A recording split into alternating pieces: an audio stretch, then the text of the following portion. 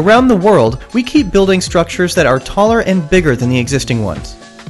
Here are 5 current mega construction projects. Number 5 is the Kingdom Tower in Saudi Arabia.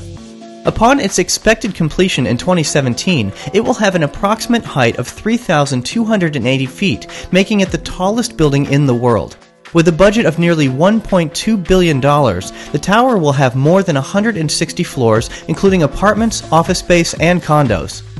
Number 4. The Falcon City of Wonders in Dubai. With an area of 400,000 square feet, this mega construction project would host the replicas of 7 wonders of the world, such as Taj Mahal, Eiffel Tower, and the Great Wall. In addition, it will feature a theme park, educational institute, sports facilities, and approximately 5,500 residential units. The project is expected to complete between 2015 and 2017. Number 3 is the Shanghai Tower in Shanghai, China.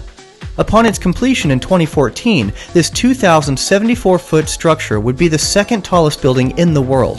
The 121-story tower will have plenty of dining, entertainment, and office space options.